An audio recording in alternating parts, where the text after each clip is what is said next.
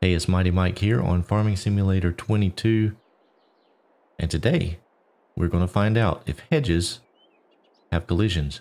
Stay tuned.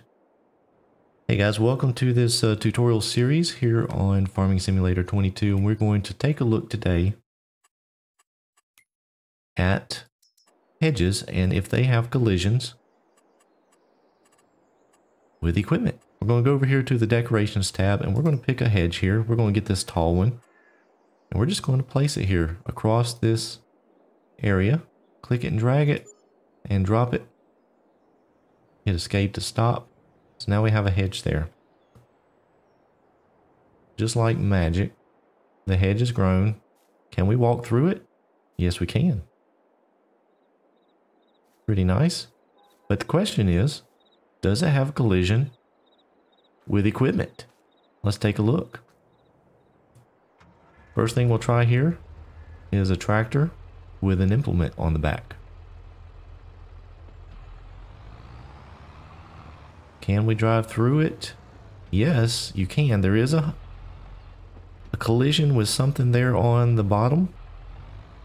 But yes, your equipment will go through the hedge. But the big question is, what about a combine with a header? That's always been a sticking point for a lot of hedges in Farming Simulator 19. So let's drive through and take a look.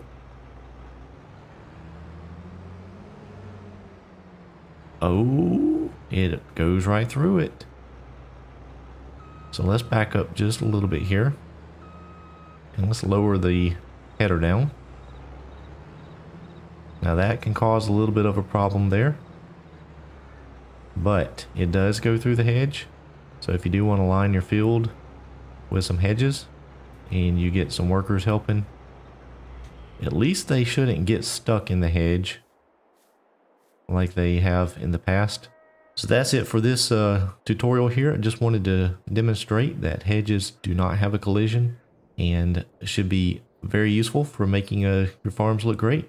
So I hope you found this useful. If you did, please be sure to give me a like. If you are new to the channel, go ahead and click that subscribe button today. And as always, appreciate all of you for watching. We'll see you back here real soon.